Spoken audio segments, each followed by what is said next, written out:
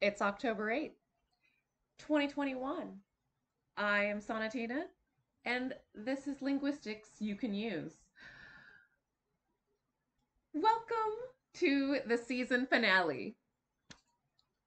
Woo! Yes, can you believe it?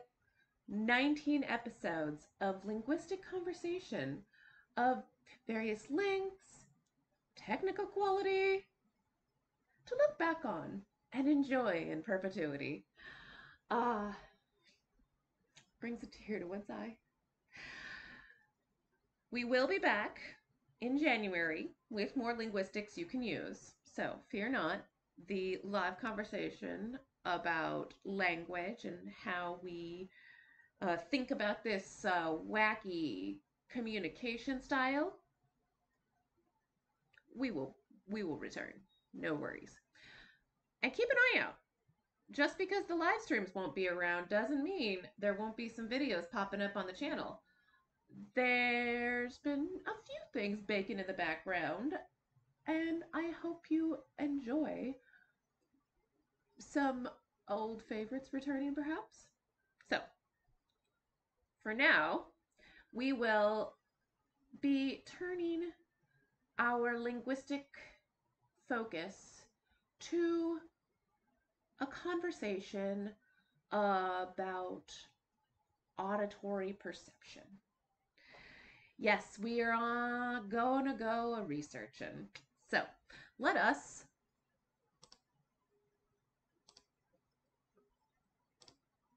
fade into a new setting. So, here you see we have a Wikipedia page, basically. So today, our goal is basically to go on a little journey, as I said, about how do we research a particular topic. This morning, uh, I was figuring out what exactly I wanted to discuss on today's show, and the sounds of my environment inspired me to look up a couple of terms about how we perceive sound, right? So I was curious, returning to my um, autistic perspective, as they say. There's many, there's much, what is it? Research, or there's a lot of evidence and self knowledge, honestly, that sound has different impacts on different people, right? And I have mentioned this before on the show. There are certain terms, there are certain places that I can't really go easily because the cacophony, right? The ambient noise is such a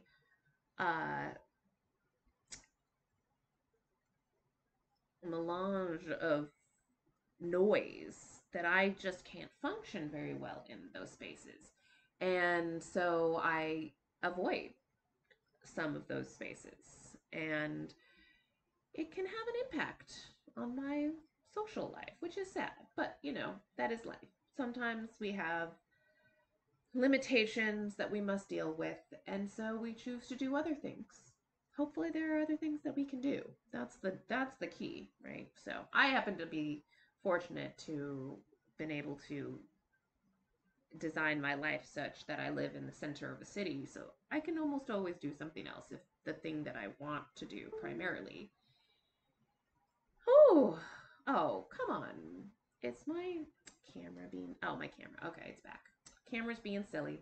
Okay, so as I was saying, this aspect doesn't impact me so very much, but it is impactful. And so I began to, think, well, what is this? What are the technical, what is the research field currently in this area of sound and meaning. Where do those two areas of my particular focus, where do those come together? And sound, you know, the auditory sensation, and meaning, otherwise, you can put perception, right, in meaning, that category, because what we perceive is how we create meaning, right? So, auditory perception, which is the page we are currently looking at on our lovely Wikipedia. Oh, it is right here. So I'm, the if you do go and watch back through some of the other live streams, you'll see how I have developed this style of communicating with you in this way. It's a learning process, and I started it, and I started before I knew what I was doing, so that I could just learn on the job, right? That is, I feel, the best way. It's really hard to learn abstractly. So you joined me on the journey to discover my live streaming style. Congratulations. And I do have to say, I'm very appreciative of those of you who have joined me through these weeks of exploration. It's been fun, eh? So, last week I talked a lot about the name of this channel, Crafting Sound Meaning, and how it sort of came about and why I chose that name and how I crafted that name, as it were. And if you're not a fan of puns, I'm sorry, you might not be a fan of me. I'm just gonna be straight up with you like that, because yeah, that's just, I really do love puns. So, I talked last week about a lot of crafting. And so this week I was thinking, okay, well, let's see.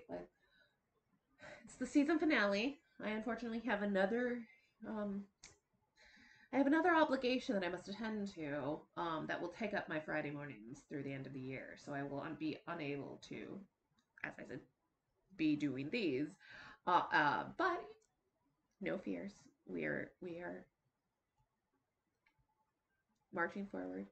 And so yes, today I wanted to talk about the combination of sound meaning as a sort of second part from last week's episode, and the way that we perceive our auditory sensation is just, it's been bubbling up in my mind all week, right?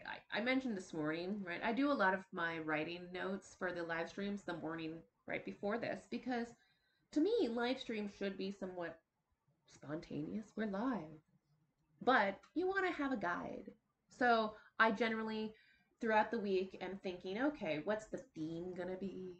And I'm doing a little, thinking, and maybe some great notes, like even one word or maybe a sentence of like, oh, this one might be fun to talk about. And then the morning of, I'm like, okay, breakfast is done. Let us put some music on and prepare for the show.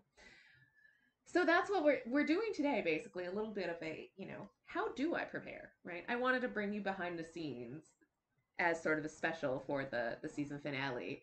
And so that's why we are currently looking at the auditory perception page of Wikipedia. Like many uh, researchers these days, academics, and all sorts of people, Wikipedia is generally the place where we start, not end, right? But just start, because it is a good way to sort of frame the idea. And that brings up its own sort of issues, which we can discuss, and we likely will discuss in a future time. But today we're just going to sort of go through the process. And then if you have any questions about the process, feel free to ask, by the way, ask questions as I go, or send me questions through the contact email in the description box. And so here, as I said, is how I start my research project. And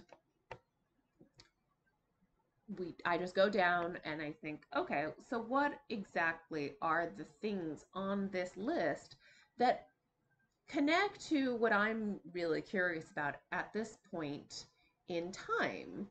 Um, so today my focus was on the combination, right? How does the sensation of sounds, the physical, sound waves and individual's brain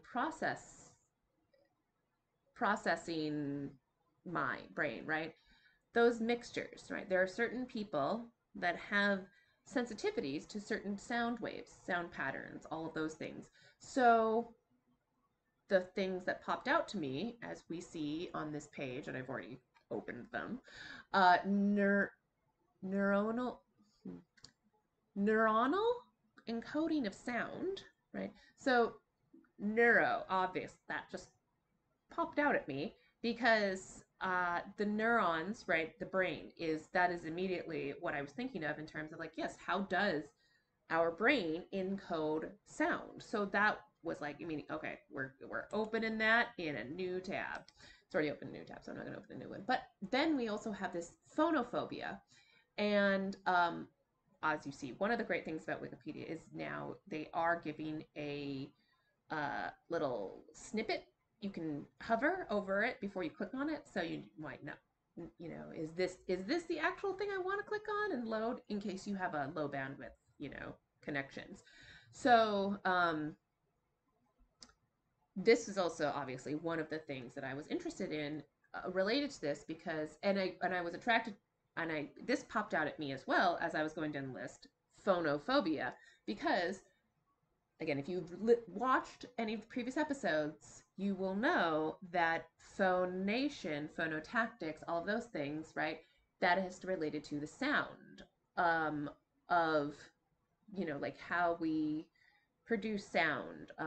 And as we hover over this, we see um, Legri, these words, I swear. I practice them and then my brain is like, are you sure that's how it's pronounced? I'm like, no, I'm not. So let's try it again. Ligirophobia or sonophobia. So phono or sono, right? Both of those. Sonos is a very famous headphone brand, right? Because it's a sound, it's a part of that sense. So yes, we have here, and phobia is fear, which we did go over a few weeks ago in our Friday the 13th episode. So in that one, we were talking about triskaidekaphobia. I think there's an L in there. You know, it's triska something. It's triskaphobia for sure. Triska something phobia, I think. But phobia is fear, and it comes from a Greek, which I'm pretty sure just meant fear. And so here we have phonophobia, which is the fear of sound. And so those two were very much the two that popped out at me as the ones that I was like, oh yeah, totally. Those are the ones. So I was here, let's see. So here I pulled up Misophonia actually. I'm like, I switched, I had, I'm trying to remember. So how I actually started this research project, it was on Wikipedia, but it was actually on this page. So what I can't remember how I ended up on misophonia. I think I searched through DuckDuckGo something about auditory perception. I think I actually might have even done auditory perception. Anyway, I ended up on misophonia. Like I knew I was going to go to Wikipedia, and I was pretty sure like I was going to be looking at this issue, and I had an idea about what this issue was. So misophonia jumped out at me as um, the that's what it was. No, okay, that's what I'm like I didn't go through DuckDuckGo. I went through my own research, my past research. So what I did was let's see. You can't see this, but that's okay because I will bring it into a page you can see pretty soon. So what I did was actually, I went to the main page for, there we go, phonetics. So, and I've pulled this page up before. Here we go. So I went to the main page for phonetics because this is where I generally start my research projects when I'm doing research in this area. Phonetics, I don't know why I forgot that because that's almost always where I go. You know, when you're doing a show and you're just like, hey, I forgot everything that I do on a daily basis, you know. So what happens when all of a sudden you have to like tell somebody else what you do because it's just so like ingrained, you don't think about what you're doing, you just do it. And so having to explain it, it takes another part of your conscious brain, and it takes a while for those two to make a little bit of a connection to make it easy to explain. This is why teaching is a skill, by the way. Doing and teaching are not the same thing. Hence, if you would like to see how somebody learns how to teach through this format, go back through these episodes. It's a doozy. It's a doozy. Okay, so let's go back to looking at this fabulous page of phonetics on Wikipedia. So as you see, um, this is as part of a series. So I generally come to this box. I'm like, okay, I don't really want to actually have to read all of this stuff, but I know that I want to, I want something about phonetics. And I want something about, oh, perception. Here we go. Yeah, let's see about down. Ooh, what's this? Neuronal encoding of sound. That's what got me first, actually. So I didn't even start on the misophonia one. I started on the neuronal encoding of sound. I opened that in a new tab, which is right here. Look at that. So I looked here and I was like, okay, yes, this is exactly what I was looking for in terms of the technical term of, you know, how our brains create the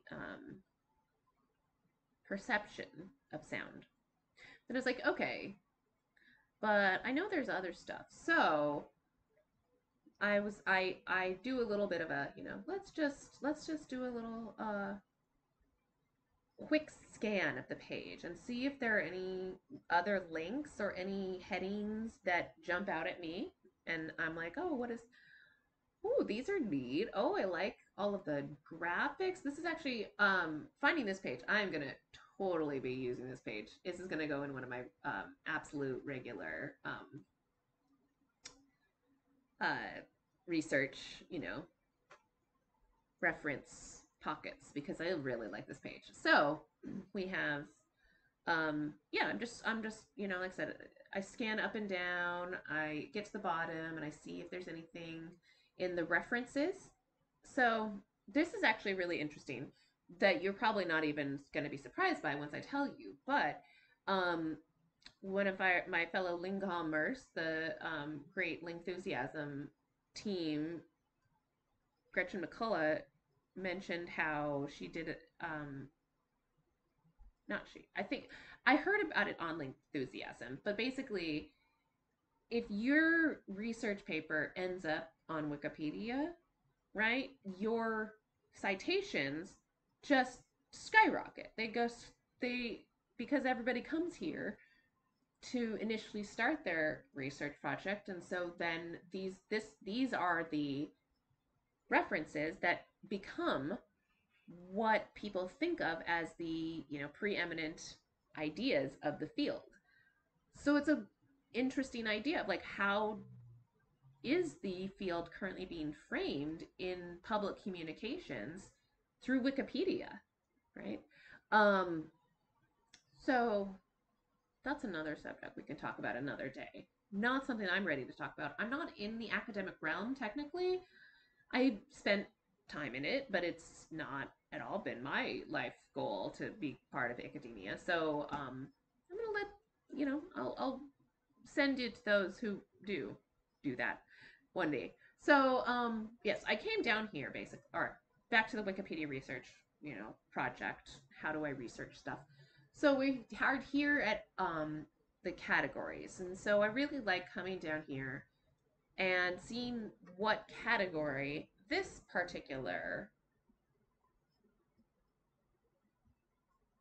reference page entry. I was thinking about the old term in an encyclopedia, right? Because like this is the entry for neuronal encoding of sound. And because this is an interactive encyclopedia, you can have categories that you can click on and see more connections for that particular subject. So here I saw the category auditory perception, and that's where I got to the page where we started. So this is where I started our conversation today, because I wanted to show you this as a way to start if you aren't sure what area you might want to be looking at, right? So here we see the main article for this category is hearing. Actually, I haven't opened this one. So it's just the page for hearing. How do we hear? Which is a great page to to look through, because that's the whole point, right? We're talking about hearing. But I like going a little bit deeper, because you can find the 101s almost anywhere. So I like talking about, right, the nuances of auditory perception. How do we research the way that people develop phobias around certain sounds? Speaking of, let's check that out. So here we have the page for phonophobia, right? Now on this page, as you'll see, I noticed that this is for a particular fear, right? This phonophobia is a fear of loud sound, so it's a very particular fear. Now, the aversion to specific sounds, misophonia, is the one that I was more familiar with in terms of the autistic community, and how certain sounds trigger not good reactions in our bodies and our systems. And so that's how I ended up in misophonia. And this is the area that I really wanted to go into, right? So in a research project, right, if I'm going to be creating an episode, a scripted episode about this kind of topic, which odds are good you're probably going to see something about this in the future, considering, kind of showing you the behind the scenes of how I create stuff. So this is when I would actually go deep into reading the details, right? And I would see what are the specific areas of this specific area or this specific subject do I want to focus in on? Because, I had a bit of an intro, right, with talking about the season finale, this being the season finale. But for the most part, I've been talking about 20 minutes about how to research a subject, right? So it takes time to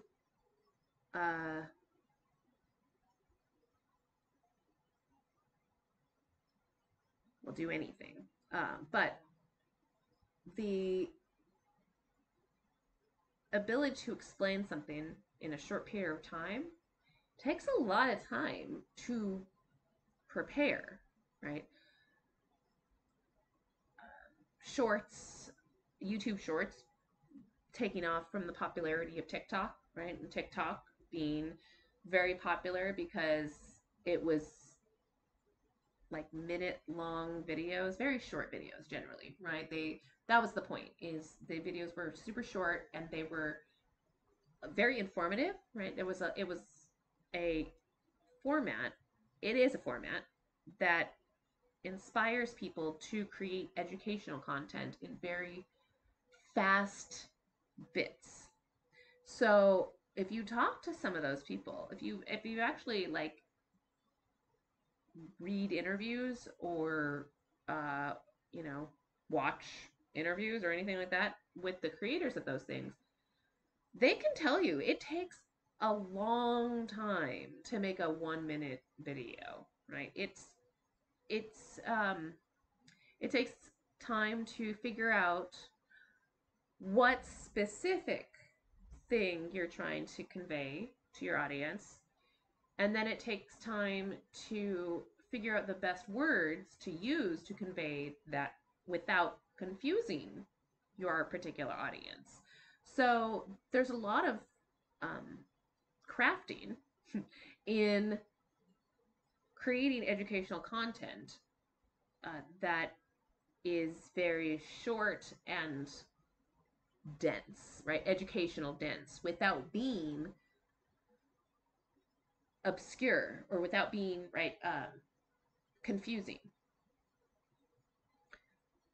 That's why these episodes are, so long and so kind of, floaty and meandering, because I mean, I'm not crafting specifically a focus lesson, right? I have notes. Um, I talk about random things that pop into my mind. And if you don't have a specific, you know, guideline, it's kind of challenging to create succinct lessons. Unless, of course, you're uh, been doing it for years and years and years, and it's a second nature, right? That's where the practice comes in, the skill of being a good teacher. So let us continue to research some auditory perception. So we're looking at misophonia right now. And um, as you see here, there are different, you know, subject headings that you can go off on, right? You can talk about the people who have these kinds of problems or this kind of issue. You can look at who is currently in leading the effort at researching it. Stimulus control. Let's see what this is about. So this is basically saying that um, it's a stimulus control is a phenomenon where you're trying to modify behavior by becoming numb to the phenomenon. And it's possible that that doesn't always work. So there's a lot of different places you can go, even when you have a focus, right? So misophonia, in 1 minute, easy to say, right? Your various sounds make you feel funny. But what does that mean? What does that funny mean? How does it affect somebody's life, right? So this is what I like to focus in on, or for this particular topic, right? So common triggers include oral sounds, e.g., loud breathing, chewing, swallowing, clicking sounds, keyboard tapping, finger tapping, windshield wipers, and sounds associated with movement, fidgeting. Oftentimes, hated sounds are repetitive in nature.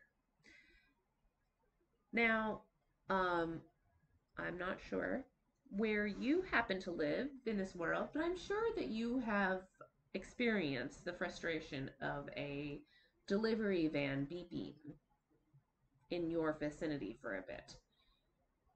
That's one of those oral sounds, not oral sounds, repetitive sounds that often triggers a negative reaction in the majority of people, right? You don't have to have a particular condition to have that, what, as they say, flight or fight response, right?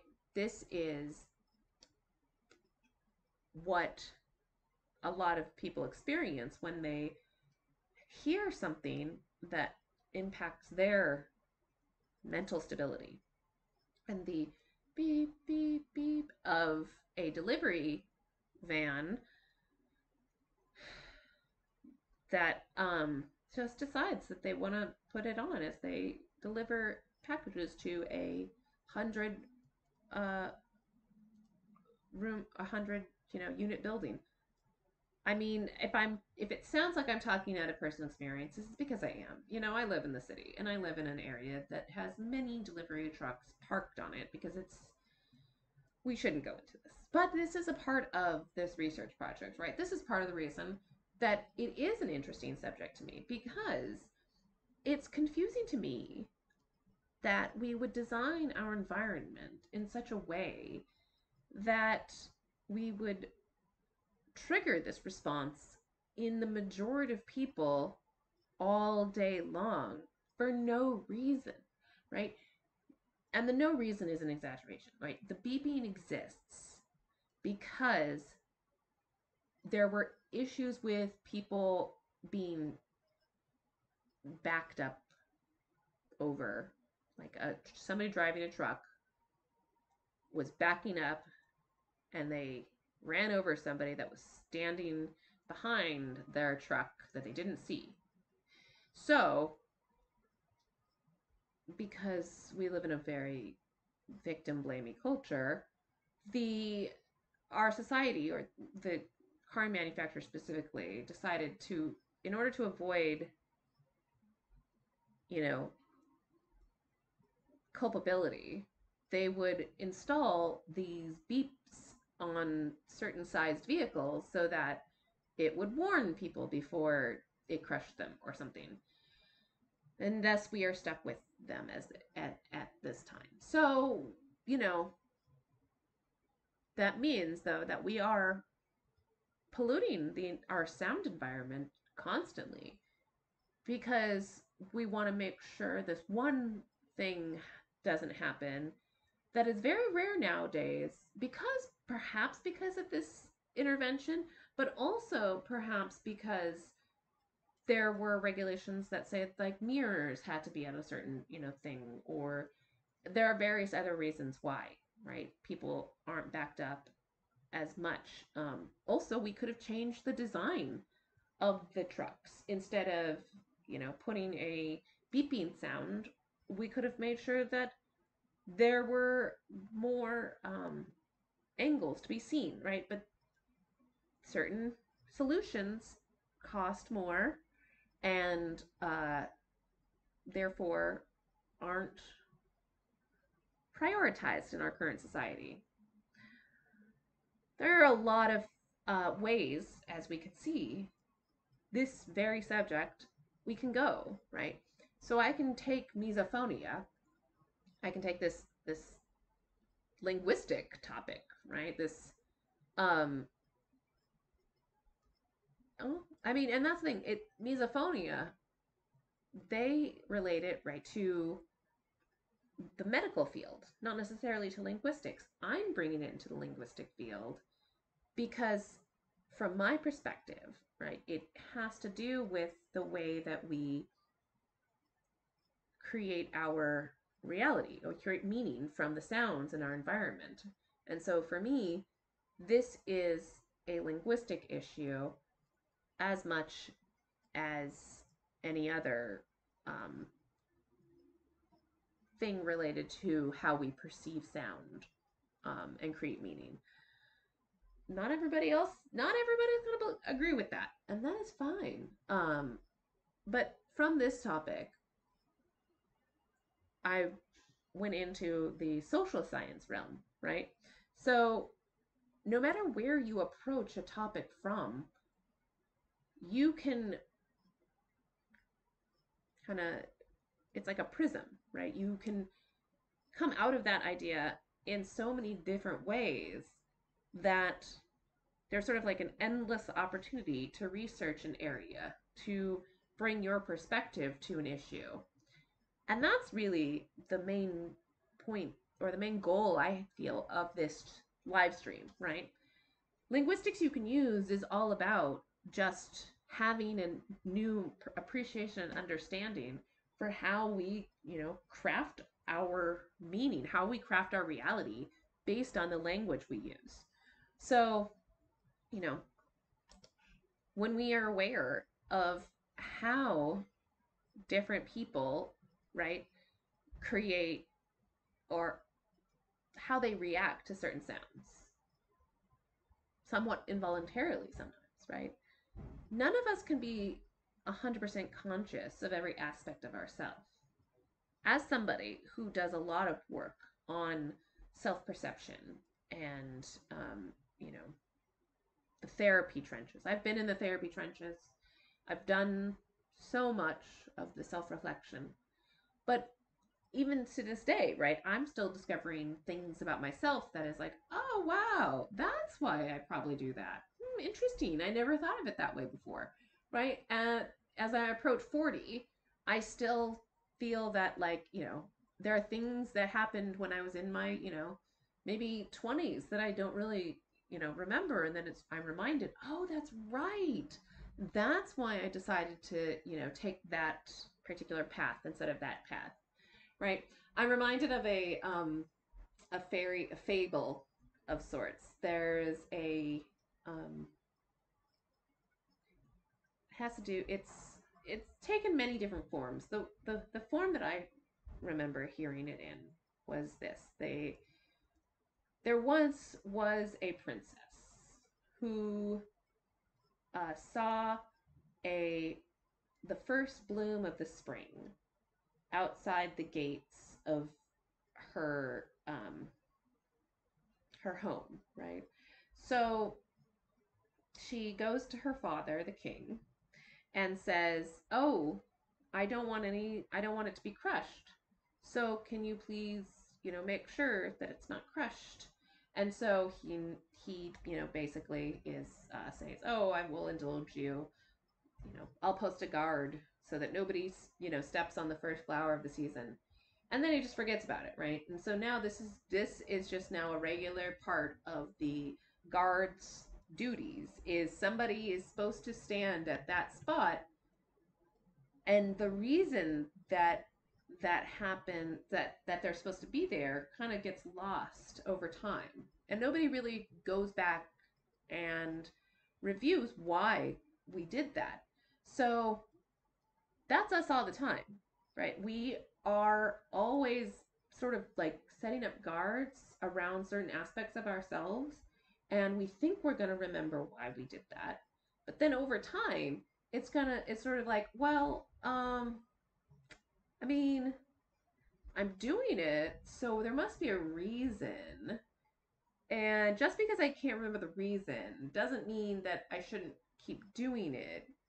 So I'm just going to keep doing it because I would rather do it and, you know, not, and hopefully it wasn't, the doing it is better than the not doing it, right? And that's just us on constantly. So I bring this up now as we are going through this misophonia article, is because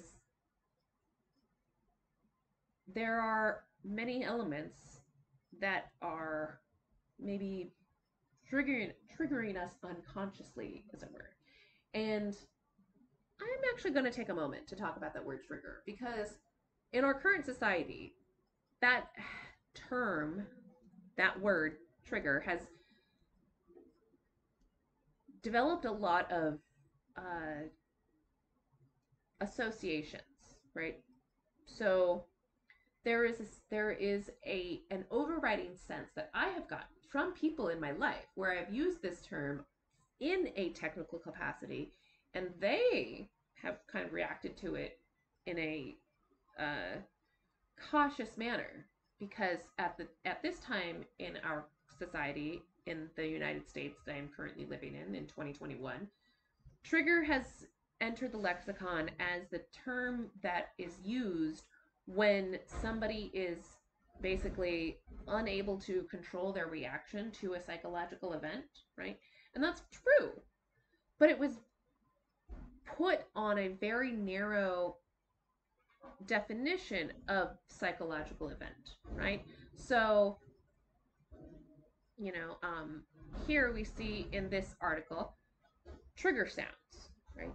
When I hear certain sounds, my body is triggered to create a certain reaction. It is neither positive nor negative, right?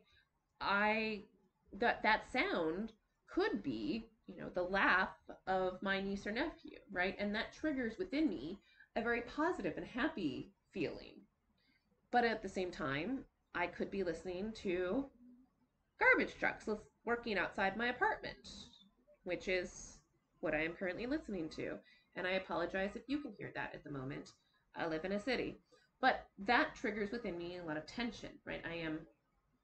I have to remind myself to calm down because the vibrations, the beeping, the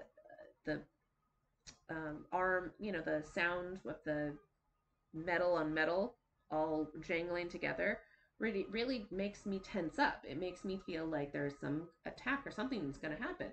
So it triggers me in a certain way, and I have to remind myself that I can consciously relax, but that takes effort.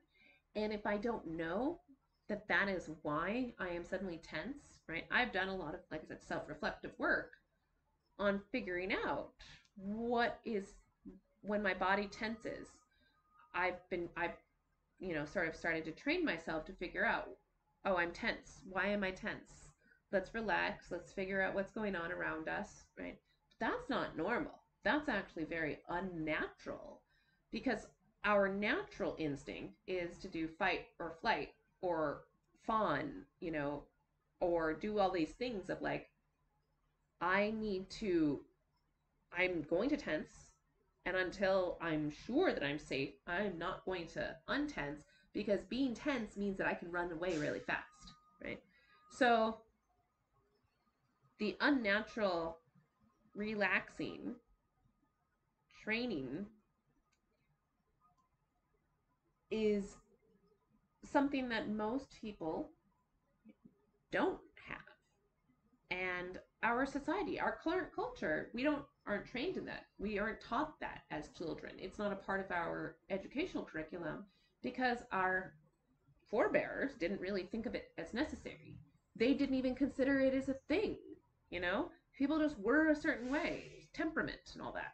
And being able to change yourself was considered only possible if you were incredibly advanced in some way, right? So every year we change how we think of ourselves as people, right? We get more away from the idea that there are vast differences, and we see more and more how the similarities are actually what we need to be focusing on.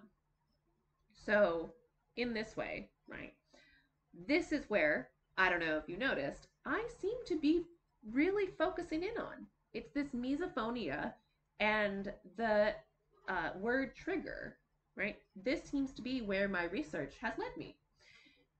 I mean, I've been talking about it for almost the last 20 minutes, right? And if that's the case, if I'm able to be so engaged in this one area of connection, then I can probably make a pretty good scripted video out of it. So, I think you might want to keep an eye out for a video on, you know, maybe trigger or misophonia or something of that nature, right? It does seem like this is going to be the area that I'm going to focus on. So, wow. We did a full 40 minutes of chatting about research. How about that? Let's go ahead and return us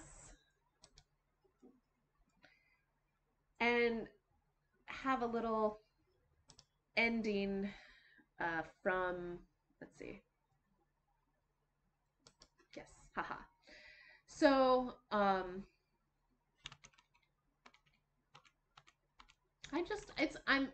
a little bit feeling emotional because it's going to be a fun contract. I'm not, I'm excited for the fall project that I'm working on, but I'm also going to miss these Friday morning live streams with you because, as you've seen, I can just talk about linguistics for just endless amounts of time, it seems. And I really would love to hear what you would be interested in hearing about, right? Are you thinking that a particular word jumped out at you that you would want to see a video for potentially? Let me know. Emails in the description box. And yeah, that's all the linguistics you can use for this year.